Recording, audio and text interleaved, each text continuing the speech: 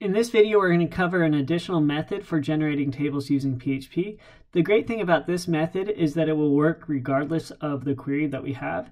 It will generate the table headers and the table cells, and it doesn't matter how many rows there are, etc. So let's walk through this method. So the first thing we're going to do is declare variables. So we have a columns variable and a data variable that are going to be arrays. Arrays means a list of values. So right now I'm just defining these defaults. Notice how one equals the other. Basically, this is a quick way of defining two variables to be a blank array. The same thing goes with these next two, headers and data rows. I'm setting them equal to each other, which is then equal to blank. The next step is to get the column names. So instead of a for each loop, we're going to use a for loop. So prior to this syntax, we have already created the query as we previously discussed. So what I'm going to do here is have a for loop, which is different than the for each loop because I specify what the minimum number, what I'm going to start with, and the maximum number. So I'm going to start with 0. So I equals 0. What's going to happen is it's going to loop through this until I has broken this condition. So keep looping through as long as I is less than the total number of columns that have been counted in the query that we ran previously. So for each column, it's going to loop through, it's going to increase I. If I ever exceeds this condition, then it will break out of this loop.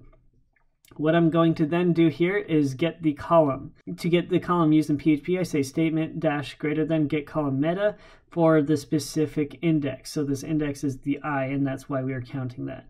So then we get the column name, the name of this specific column, and we're going to add that to the columns array. So this columns array is now going to have a list of all the columns that exist inside of our query.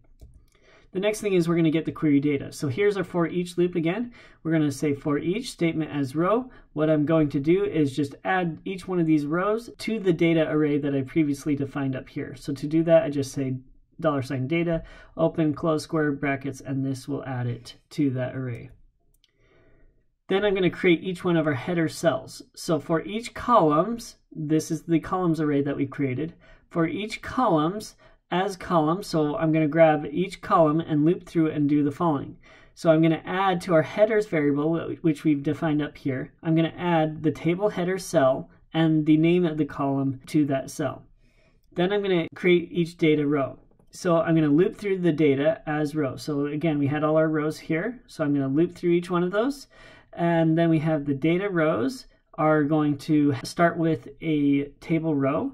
We're going to loop through each one of the columns that we had previously defined.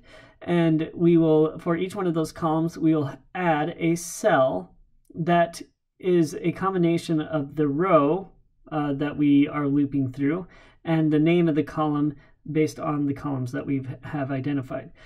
So essentially we're going to add each one of those cells for that specific column. We'll add that to the data rows. We will then finally close our table row. So again, we'll start with our table row, add all our table cells, then close the table row. We will then create our table. We will then add all the headers that we previously defined up here to this table row. We will then add all the data rows that we've created right here, and that should automatically generate the table for us to display in HTML.